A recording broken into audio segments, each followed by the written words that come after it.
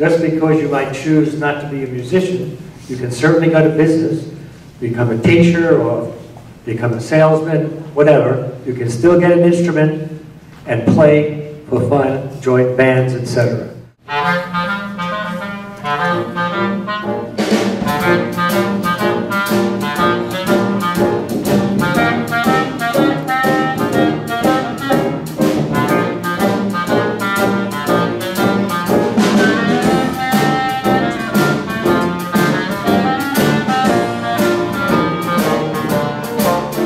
Our quest to provide a variety of great live music concerts for students, Arizona Musicfest introduced a jazz program in one of our elementary schools.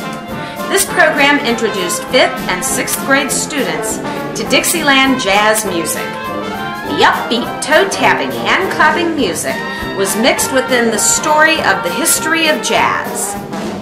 The band leader wove in fun facts about Dixieland music, how it developed, how it spread across the nation, and what life was like during that period. You know, we keep saying this is jazz, and we keep playing examples for you. What is jazz anyway? What do you think?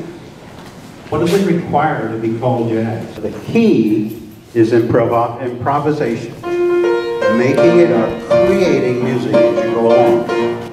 Now we got some rhythm, don't we? We'll add the drums.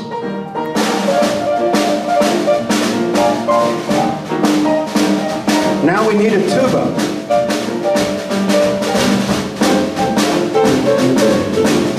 Now we got a rhythm section.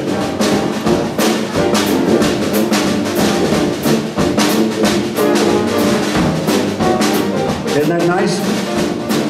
Now we're going to add the cornet, trumpet.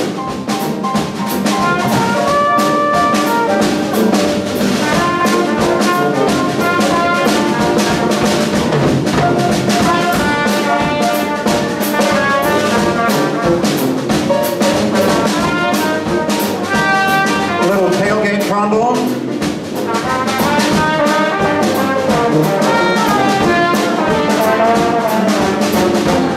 And now the clarinet.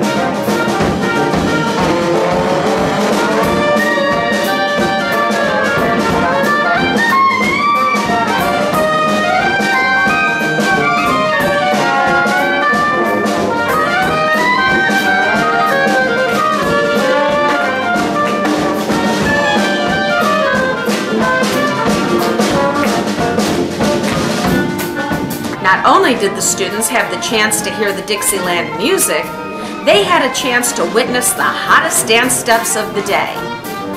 Dancers performed the Charleston, Lindy Hop, and Collegiate Shag with speed and grace, the perfect visualization of the music.